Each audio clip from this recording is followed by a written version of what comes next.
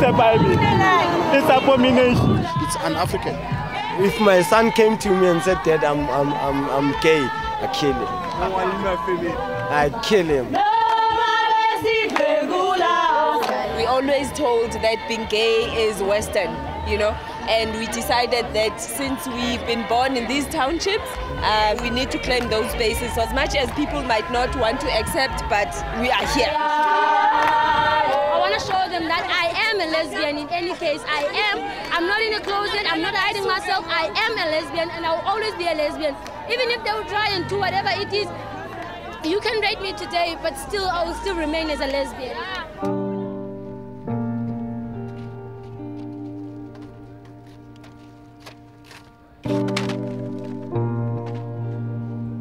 It will be quiet for some time, and then, boom, there's a lesbian who's murdered.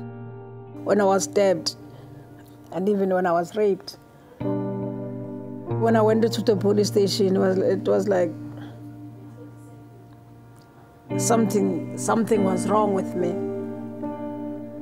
And I think it's one of the things really that makes one really not to rest till you have to make sure that things that happens don't be repeated.